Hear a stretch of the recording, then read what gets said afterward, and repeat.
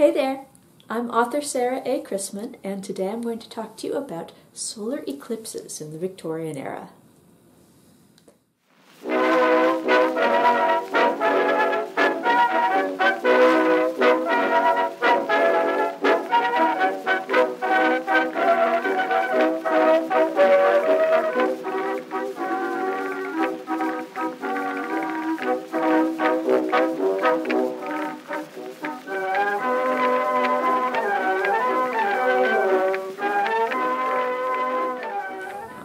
In Sparks Press, Book 7 of the Tales of Chetzemoka, there's a scene where Felix interviews our lady scientist Ethel about an upcoming eclipse so that he can write about it for the newspaper.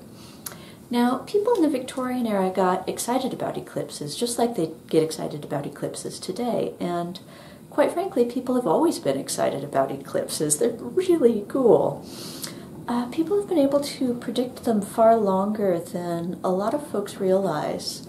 In fact, over 4,000 years ago in China, it was just so absolutely taken for granted that, of course, you could predict eclipses. That when the Emperor Chung Kang failed to be notified that there was an eclipse coming in 2158 BC, so 2158 BC, when no one told Emperor Chung Kang that an eclipse was coming, he got so upset about it catching him unaware that he had 2 of his officers of state executed. Because, of course, they should have told him about the upcoming eclipse. Now, to be fair to him, there are a lot of reasons why a monarch wants to know about an eclipse. Biggest one, of course, is that the peasantry tend to get very nervous when the sun suddenly disappears. And seditionists often take it as a convenient excuse to say, well, maybe we should do away with the ruler right now because it's a bad sign that it's a sign he's doing a bad job. So, to be fair, he really did want to know. He had good reason for wanting to know. I feel kind of bad for those folks who got it executed, but yeah. Anyhow, luckily, I'm told that for people who are very, very good at advanced math, not me, it's fairly straightforward to predict eclipses. For people who are very, very good at advanced math, that's not me. The equations are far over my head, but luckily I don't work full-time for a monarch, and no one's going to chop my head off if I fail to carry a 1 or drop a 2 now and again. Besides the usefulness of eclipse predictions to monarchs, for hundreds of years eclipses were also very useful to the navies of various countries. Although precise observation of an eclipse wasn't possible on the rolling and pitching deck of a ship, the observations made on land allowed the makers of nautical maps to correct longitude and perfect their knowledge of the moon's place relative to the stars. In the days when sailors relied on accurate astronomical charts to help them steer by sun, moon, and stars, this knowledge was vital. Now, I should point out that although various partial phases of eclipse can last, 2 hours or more, totality, that's when the sun is completely covered by the moon, it only lasts about 3 minutes or so on average. So anybody who wants to observe an eclipse really has to do a lot of planning ahead of time. And for a long time, people planning eclipse expeditions would use nautical maps to plan exactly when and where they wanted to go. But by the late 19th century, scientists were creating their own eclipse maps, and knowledge built upon knowledge. The math was advanced enough by this point to not just predict when an eclipse... You have your own input? Okay. The math was advanced enough by this point to not just predict when an eclipse would occur, not just predict when an eclipse would occur, but exactly where, the exact path of totality. So things really sped up, and there were a lot of things contributing to that increase in speed in this knowledge. There was empire, And no matter how you feel about empire, it's really hard to deny that empires facilitate the movement of goods, services, and people. That's what empire does. That's one of the big reasons that cultures have empires, and that goes whether you're talking about ancient Rome or the British Empire that was so powerful in the Victorian era. Also, there were huge advances in technology. Now, that was everything from steamships and trains that helped people get to the eclipse locations, and also the really high-tech equipment that was being used to study the eclipses themselves. And I'm going to get back to that in a minute because it's really amazing. Besides empire and technology, another thing that goes along with all this, and this really ties into empire, is infrastructure. Big infrastructure. We don't have the Panama Canal yet in the Victorian era. That won't open until 1914. But we did have the Suez Canal as of 1869. And that made travel to India a lot faster. And also there was the infrastructure of roads and railroads, because if you've got trains, you need tracks for them to run on. And those don't make themselves. So there was this huge building of all of these things that came together, and it created this cumulative effect that really sped up knowledge and sped up the ability to study things. Near the beginning of the Victorian era, there was one particular eclipse that was incredibly influential in eclipse study throughout the rest of the 19th century, and that was the eclipse of July 8th, 1842. And the wife of an Amherst astronomy professor named Mabel Loomis Todd, that was the wife, not the husband, she declared that the eclipse of 1842 marked the golden age of physical research upon the sun. And I'm going to get back to the 1842 eclipse in a minute, but first I'm going to tell you a little bit about Mabel and explain why she was important, because quite frankly I couldn't have made this video without her. Now,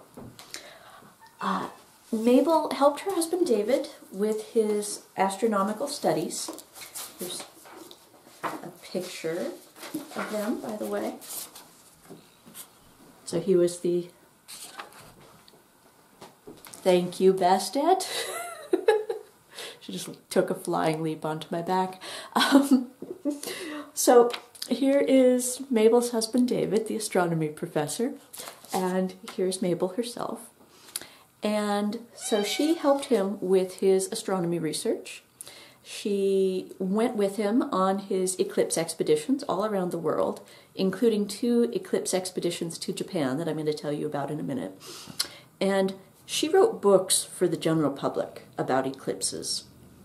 Now, most astronomy books are incredibly high-level math, incredibly high-level physics, incredibly high-level chemistry. That's how astronomers write. That's how the really hardcore academics write. Mabel wrote books for the general public. So she wrote books for you and me.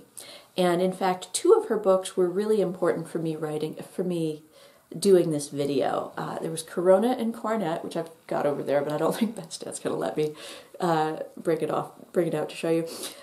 Corona and Coronet was one of Mabel's books, and also Total Eclipses of the Sun. Corona and Coronet is about one of their expeditions to Japan. Total Eclipses of the Sun is a history of eclipses ever since people were keeping track of eclipses up until she wrote it around the turn of the 20th century. So she made astronomy accessible for the masses. She was really important that way. She was also important because without Mabel, we probably would have never heard of Emily Dickinson. Now, I know I just did a big switch from astronomy to poetry, but it's all connected, so bear with me. At the same time that Mabel was married to David, following him around the world to watch eclipses, helping him with his research, writing her own books about eclipses, and just incidentally painting flowers in her spare time. She was actually a really amazing artist, just incidentally. At the same time she was doing all that, She was also carrying on a rather torrid love affair with Emily Dickinson's brother, Austin. And I've got a picture of him too. There they are. So, there's Mabel again. And there's Emily Dickinson's brother, Austin. Those two were an item. Now, Emily Dickinson was a rather notorious shut-in. She wasn't big on trying to get her work published at all. That wasn't her thing. When she died, her poetry, this is actually a book of photographs of Emily Dickinson's poetry as it was when she died, when she left it behind. It's all just these scribblings on envelopes and scraps of paper that she left behind. No real organization. And it was Mabel that actually went through all of these, because you can't send these to a publisher. They would just throw them in the waste bin. Mabel was the one who actually went through all of these scraps and transcribed them all and got them published. So Mabel was responsible for getting Emily Dickinson's work published. And if it wasn't for Mabel, we probably would not have heard about Emily Dickinson. Remember Mabel, because she's going to come up again later. But first, let's get back to the eclipse of 1842. The eclipse of July 8th, 1842 was important because of where its path of totality crossed. That's the place where you can fully see the sun eclipsed by the moon. Now, usually the sun, well, ever, the sun doesn't care where its shadow is falling when it goes into eclipse. And the world is a densely populated place, but it's densely populated very selectively. People don't tend to live on top of the ocean. Sure, they cross it in ships, but they don't live there.